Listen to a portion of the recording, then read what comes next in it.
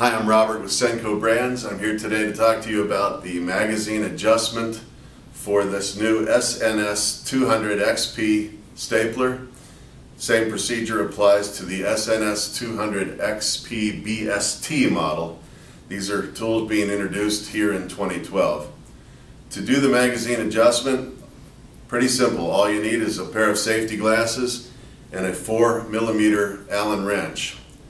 Now, why do you need to do a magazine adjustment? Well, here's the tool, and as you can see on this tool, there is no front latch that you're accustomed to seeing on the heavy wire staplers. This tool has a different design, and this design does not include a front latch.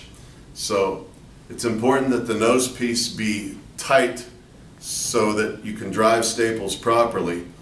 And if you happen to do any kind of service work on this tool that involves disassembling the whole lower magazine track, and after you reassemble it, you may find that you need to tighten the magazine. One other thing, if the tool's not performing well and it's not driving fully, you want to check this magazine adjustment to make sure it's tight, and let me show you how it's done. If you grab the tool in the handle and you pull back on the track, you're going to notice there's a gap right now. You can actually move that magazine rail back and forth, and that's an unacceptable condition. You need that nice and tight in order to drive staples properly. So, how do you tighten that? I'm going to show you how to do it.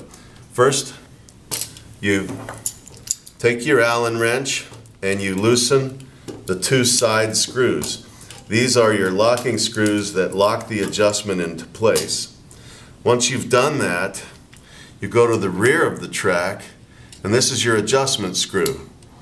To tighten, you're going to turn that counterclockwise. And what I'm going to do is I'm going to lean the tool so that gravity pulls the track back, and I'm going to turn that screw counterclockwise, watching the gap close at the front of the track. And once that gap closes fully, I'm going to give that screw another 1/8 of an inch turn, and then I'm going to tighten my locking screws on the side. And that's going to lock the adjustment in place. Now, once that's complete, I'm going to check my work.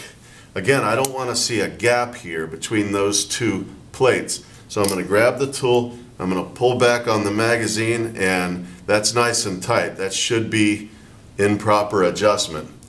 The other way I'm going to test this is by checking the quick release lever.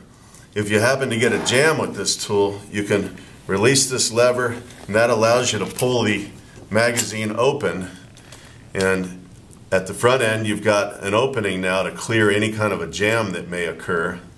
But what you're testing here is when you go to close it again, you want to keep an eye on the locking lever.